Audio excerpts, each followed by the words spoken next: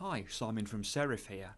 In this video I'm going to demonstrate how you can use MoviePlus X6 to create a picture-in-picture effect featuring multiple videos on screen at the same time.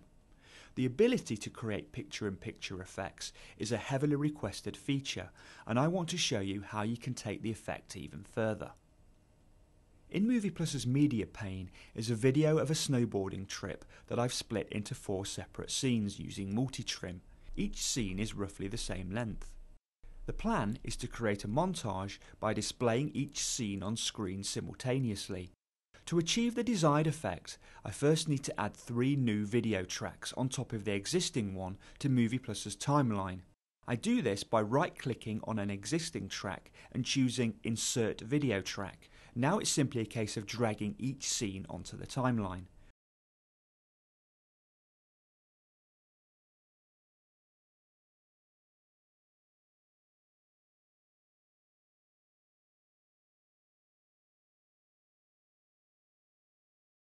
You'll notice that each video track has its own audio track. 4 audio tracks playing at the same time is going to be very irritating, so delete each track. There's always the possibility of introducing audio or even adding a soundtrack at the end.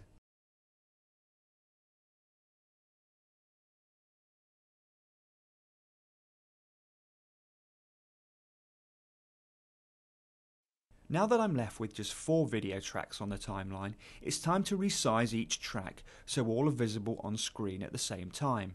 I do this by initially choosing the top track and selecting Transform from the Properties pane. In the video preview window, I'm now presented with a pane which gives me the opportunity to rescale the display. Before I do this, I'm going to turn on Guidelines from the Guides and Borders menu. This is helpful because it divides the screen into quarters. To make the sizing process clearer, I'm going to zoom out of the video preview window, select the top right hand node and simply drag this down to the bottom left hand corner. Now time to select the remaining video tracks and repeat the process so that all 4 quarters display a different scene.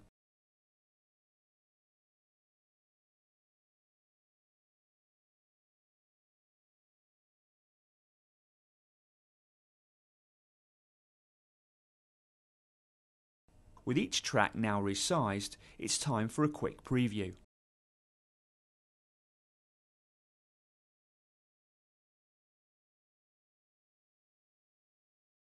For additional impact, I'm going to stagger the introduction of each scene. An easy way to do this is to adjust the start time of each track via General Properties. If the first track is visible from the outset, 0 seconds, I'm going to adjust the remaining tracks to commence at 3-second intervals.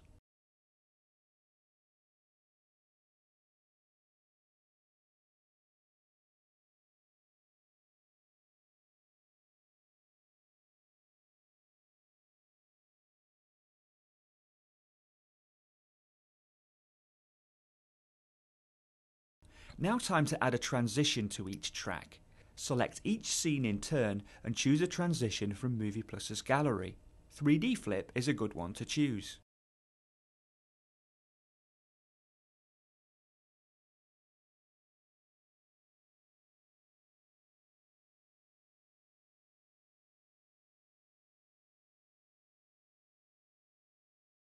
You'll notice that not all tracks finish at the same time.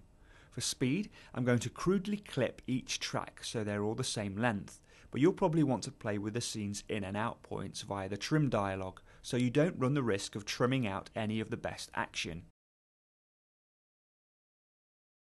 Further customize your montage by adding a background and music, and experiment with timings.